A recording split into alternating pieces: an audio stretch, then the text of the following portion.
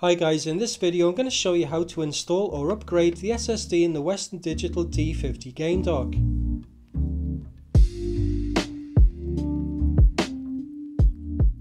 I bought the unpopulated version of this dock and I'm going to be installing a Samsung 980 Nvme SSD. On the side of the dock you'll see 4 hex screws, one at each corner. These can be removed using a 2.5mm hex screwdriver bit. I'm using this one that came with my iFixit Mako driver kit. The screw heads are fairly shallow, so when unscrewing them be sure to maintain steady, even downwards pressure to avoid stripping them.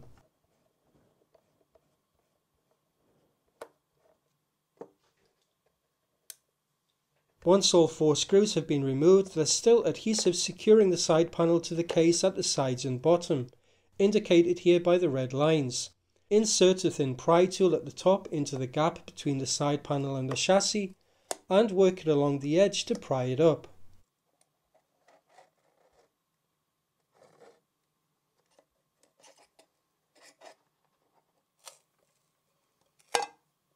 With the panel removed, you can see the adhesive strips underneath.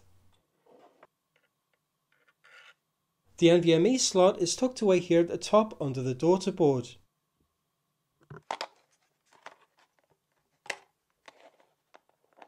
Now take your SSD and slide it into the slot at a 30-degree angle, making sure that it's pushed all the way in. The screw that WD uses isn't the usual 2x3mm screw normally used for Nvme drives. Instead, you'll need an M3 screw. This is the screw size normally used for installing 2.5-inch SATA drives.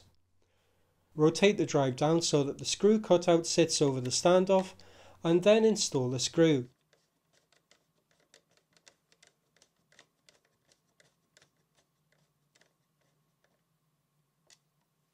Now you can replace the side panel and replace the 4 screws.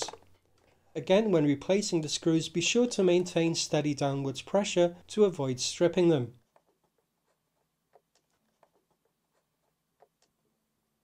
Once the side panel is screwed back down, you can plug the cables back in and connect the dock to your computer. If this is a new drive, then you'll have to format it before it can be used. Since I'm using this dock with a Mac, I formatted it as APFS using Disk Utility. The Samsung 980 in the D50 dock scores about 2060 megabytes per second for the write speed and around 2400 megabytes per second for the read speed. I hope this video helps. If you have any questions, put them down in the comments below and I'll do my best to answer them.